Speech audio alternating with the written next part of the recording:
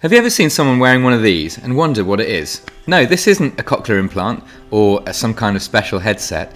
This is a bone-anchored hearing aid. And this is the story of how it became, and still is in 2023, a great piece of tech that helps many people to hear again. In simple terms, the human brain can hear because our ears are equipped with two sections.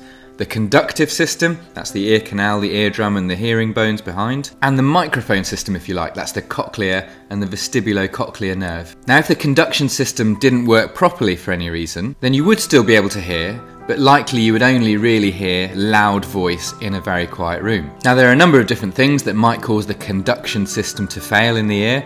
It might be something you were born with, or it might be caused by chronic ear infection or skin disease that causes irreparable damage to that conductive system. And sometimes, despite a surgeon's attempts at reconstructing everything, we simply fail in being able to restore conduction of sound from the ear canal through to the inner ear. Now, for hundreds of years actually, it's been known that if you could vibrate sound directly into the bony skeleton, you can actually bypass the conduction system altogether and get sound straight to the cochlea without any reduction in signal. But it wasn't until the late 1970s in Sweden when not these guys, but this guy, Dr. Anders Tellström, thank you for the music, figured out that the titanium implants being used in dentistry could actually be attached to a microphone and used to deliver sound to the inner ear in this way. By 1987, the first commercially available bone-anchored hearing aid was developed, and by 1997 there were 5,000 users worldwide, and by 2007 there were 50,000 users worldwide. But it's fair to say that this was by no means a perfect solution. The procedure needed a general anaesthetic,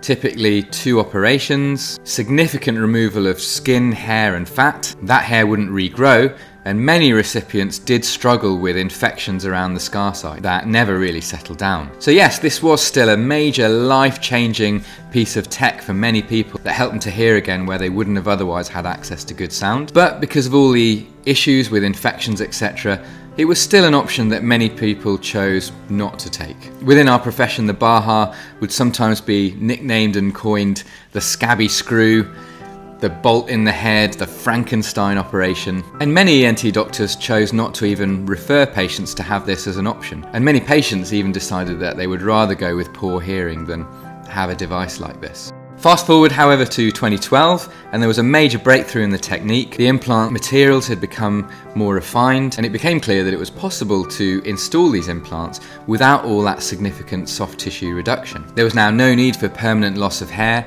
and the operation could be done through a much smaller incision in a much shorter time, and because of this the patient could even be awake and recover very quickly. Now we were able to get cosmetic results like this with really good hearing, and slowly the awareness grew about what this could achieve, and referrals and numbers being implanted have been increasing ever since, to the point in 2016 where it became fully commissioned on the NHS to be able to have both ears implanted. It is though fair to say that despite these advances, there are still a number of patients who continue to get problems with infection from that scar site. If they're hearing really well from the implant, then a lot of that can be managed with creams, but once or twice a year we do have to sadly end up removing these implants for those problems. And so fast forward to 6 months ago, and we're now able to do this operation without an incision at all, just through a skin punch. And I'm going to show you that operation now.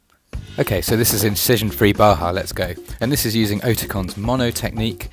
It's worth mentioning that the patient is fully awake, and after prepping the skin, we measure the skin depth, and that helps us to decide what size of abutment we're going to install using the indicator provided. We then inject local anaesthetic, usually 1 cartridge of Lignosmal is enough, and then follow up with a hole punch down to the musculoperiosteal layer. Through that we're using a rasp to clear the musculoperiosteal layer from the base, and then using this special cannula to put down to the bone and let it sit in the natural position. Irrigation is really important.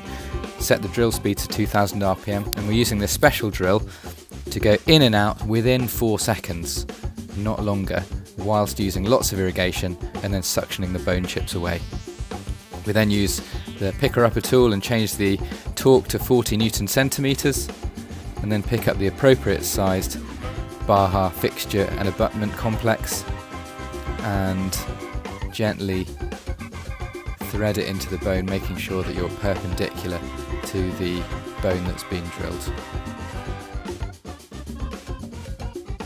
And that's it. That's an on-table, very neat appearance, and follow it up with a healing cap which stays on for a week. So that's incision-free Baha in 2023. It's barely even an operation anymore, and more so very much a day case procedure with a very quick recovery. We now also have magnetic versions of this kind of technology available for those that don't want any metal showing through the skin, and you can let me know if you would like another video where I can explain why you would choose one over the other.